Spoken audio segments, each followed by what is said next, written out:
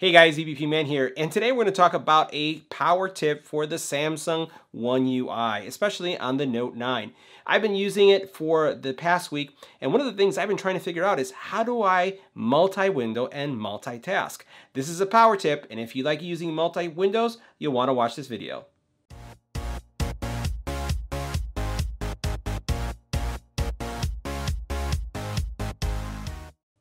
All right, so let's go ahead and talk about multi-window and multitasking.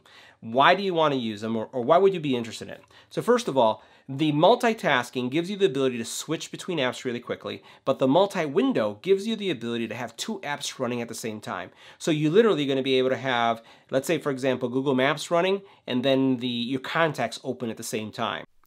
Make sure you hit the subscribe button and tap the little bell icon to get notified when new videos become available. So you can see the map and you can see your contact. In my case, I get a lot of conference calls that I have to be on. So being able to see the conference number that has a bridge tied to it with my dialer at the same time is important, because sometimes you have these really long numbers that you have to either copy, paste, or memorize. So what I do is I open up my email on the top, and then I have my dialer on the bottom, and then that way I can put in whatever prompts I have to do or passcodes to log in. So let me show you how that works. So here we have our Note 9, and what we're going to be doing is tapping our multitask button, right? So what you see now in this area is all these shortcuts on the bottom. Now I can swipe left or right, as you can see here, to go to the app that I want, or what I can do is I can tap on any of these buttons to get to the specific app I want to get to even faster. So if I tap the Skype, I'm going to jump in Skype. If I tap the Outlook, I'll get to Outlook. Whatever I tap to, I'm going to jump directly into it. So how do you get multi-windowing? Let me show you this. You're going to press and hold here. And when you press and hold there, you have the ability to open in split view or open in pop-up view.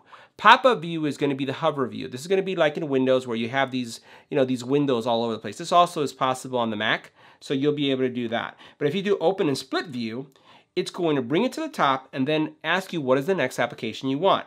So as soon as I choose it, you'll notice now I have one application up here and I have one application down here.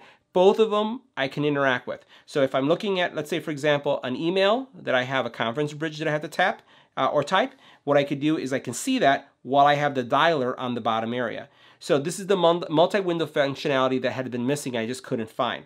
So if you are done with the app, all you have to do is swipe down like this, and then what happens is that primary app stays in place. And remember, you can always press home, or what you could do is you can press that multitasking button on the side to get those windows back.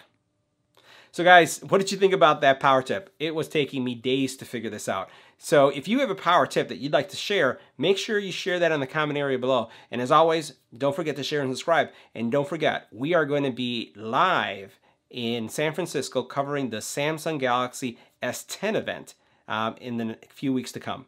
So make sure you subscribe, and I'll see you in the next one.